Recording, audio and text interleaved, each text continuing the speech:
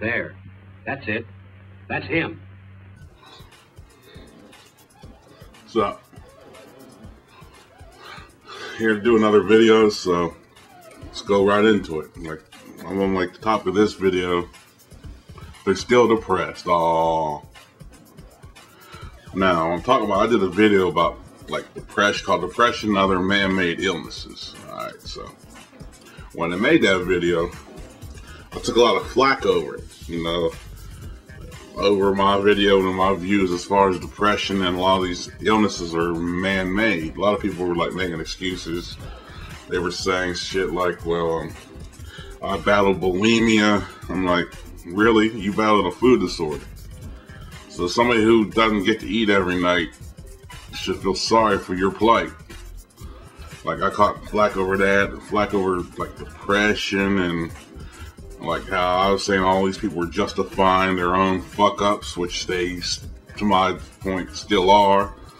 They're all been a lot of these are man-made illnesses like depression, bulimia, fibromyalgia. A lot of these diseases, so-called diseases, are man-made because they had a lot of this stuff back in the day. They just happened. And what did they do back in the day? They just gutted it out. Well, y'all want to cry about it. All right. No, I still feel that way about depression, fibromyalgia, and bulimia, and all the other these diseases. They're all man-made. They're all there's an excuse for you to be a complete and total fuck-up. Well, why you do that?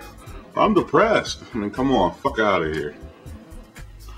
I mean, like I said, you mean to tell me, because you got a paper cut, on your index finger 10 years ago, that's a reason for you to get depressed every time it fucking rains?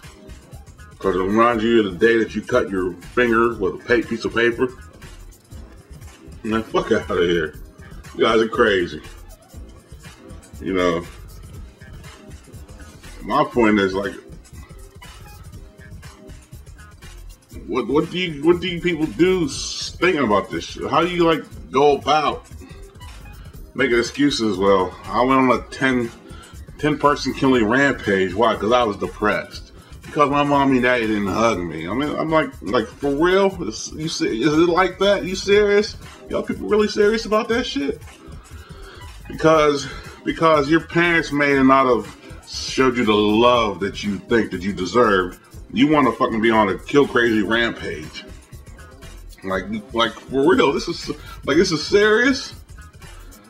I mean, do you go around, here's these people, they go around crying and whining every 5 seconds. Oh, my life is so bad. Well, if your life is so bad, there's ways you can go about it to get out of your life. Because if you really felt that way, and I really want to talk about these people here on the ones that claim they're suicidal, the ones that call in, the ones that are having a cry for help. I laugh at you people because it's funny. People say it ain't funny, but I think it's funny. Me and my cousin, we know this dude, and he's gonna know who I'm talking about whenever I give this scenario out. This dude was suicidal, or so he said he was suicidal. So he tried to kill himself by hanging himself on a shower curtain rod. Hold on. Seriously, from a shower curtain rod. Now, I'm not trying to be mean or nothing, but come on, man, a shower curtain rod couldn't hold the weight of a baby, let alone the weight of a 250-pound grown man.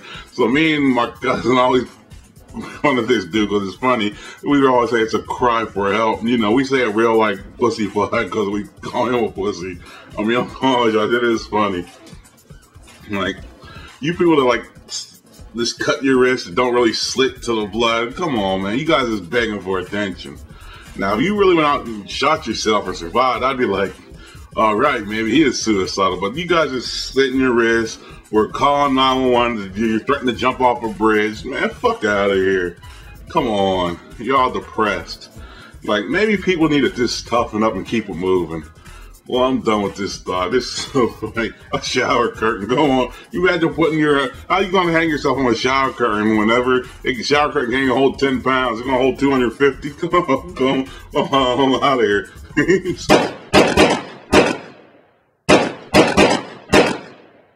There. That's it. That's him.